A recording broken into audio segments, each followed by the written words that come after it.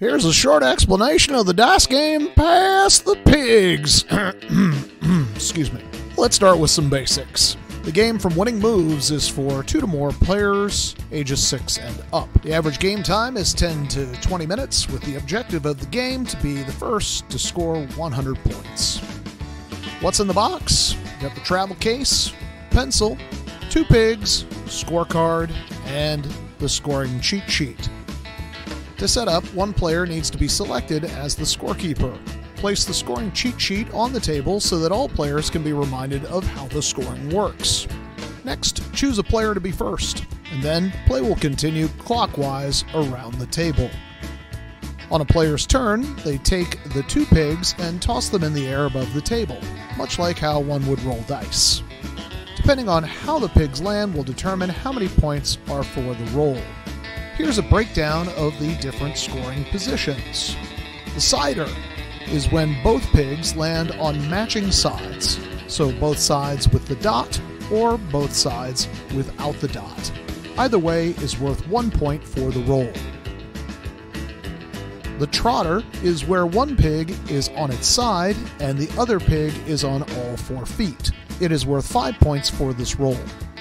The double trotter is where both pigs land on their feet. It's worth 20 points for the roll. The razorback is where one pig is on its side and the other pig is lying on its back. This roll is worth 5 points. The double razorback is where both pigs are lying on their backs. It's worth 20 points for this roll. A snouter is where one pig is lying on its side and the other lands on its front 2 feet and nose. This is worth 10 points for the roll. The double snouter is when both pigs are in the snouter position. This roll is worth 40 points. A leaning jowler is where one pig lands on its side and the other lands on a combination of one foot, the nose, and the ear. This roll is worth 15 points. The double leaning jowler is the rarest of rolls. It's where both pigs land in the leaning jowler position. This roll is worth 60 points. A mixed combo is where the 2 pigs are in different positions except for laying on its side. So for an example, a razorback and a trotter would be worth 5 points for each pig. The roll is worth 10 points. Or a snouter and a trotter, this would be worth 15 points, and so on. Now, there are some bad rolls that you will want to avoid in this game. First, there is the pig out. This is where your 2 pigs land on opposite sides, 1 dot up and 1 dot down. When this happens, you lose all points acquired in the turn, and your turn is over. You must pass the pigs.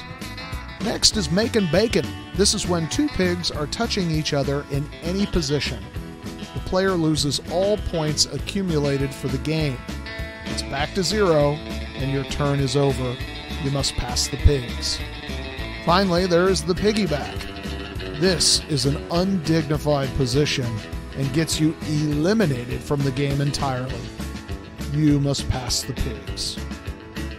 So after a player makes their first roll, so long as it's not one of the 3 bad rolls, they have a decision to make: to keep what points they have acquired and pass the pigs, or be a pig and go for more points.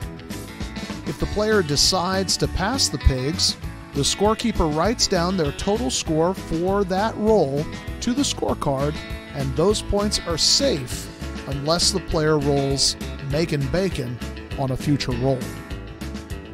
If the player decides to be a pig, they continue to roll until they decide to pass the pigs, where all points rolled for the turn are collected, or until they roll a pig out or other turn-ending rolls.